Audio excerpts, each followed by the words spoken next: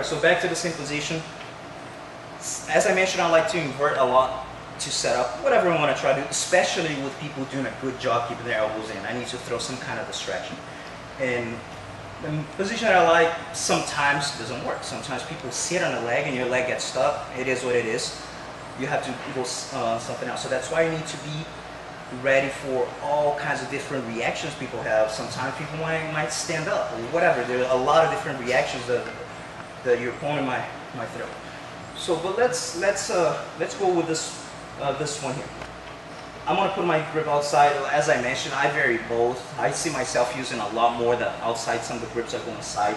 As long as I'm this here, I feel like I'm not a huge fan of staying here. I understand the cross face, but at least I need to. I'll back it up with this here.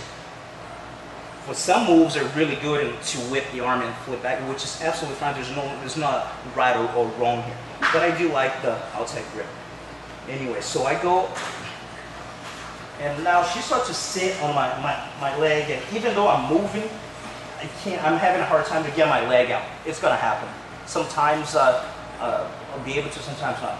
So now I'm gonna try to do from here. When I let go, that means I'm ready to attack. Go to the sleeve. And this is a position that very popular. Shaolin used to use the position a lot, and I got a lot of those details with him, and I start to kind of, I don't know, putting a little together, being inverted.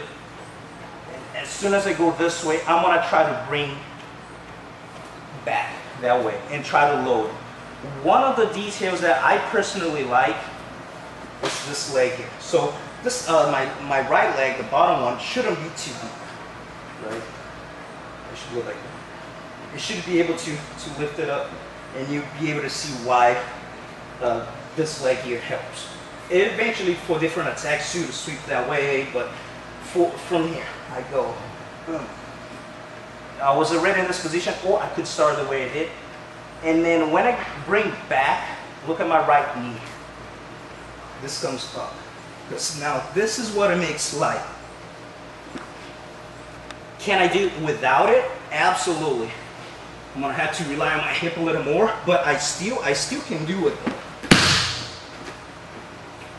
I just feel like I can utilize my hip a lot more when I load and I bring this up. So as I mentioned, I can go from here, arch, because if she doesn't do anything, yeah, I can keep going that way. Right?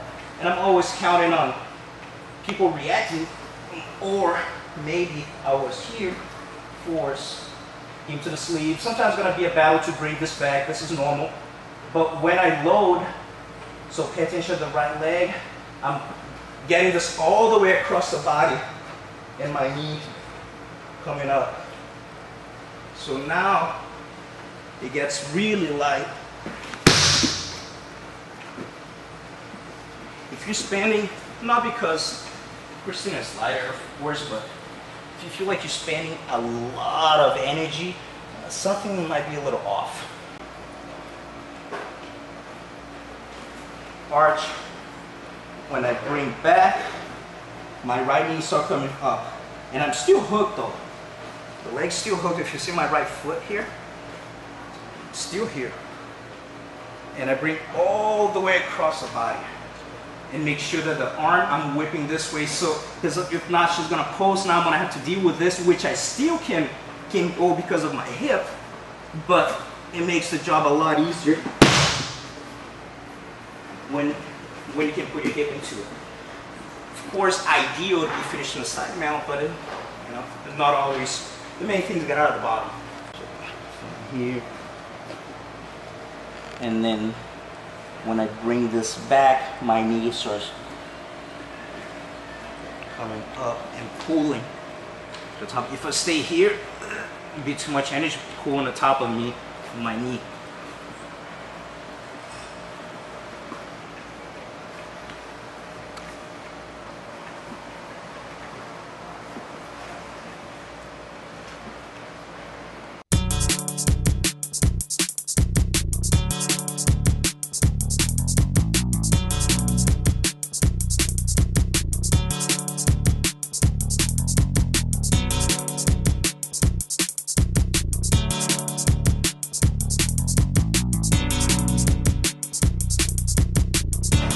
Hey, my name is Gustavo Dantas. I'm the president of Uniao USA, and I'm visiting the Uniao HQ in Upper and Rio, and you're watching Jits TV.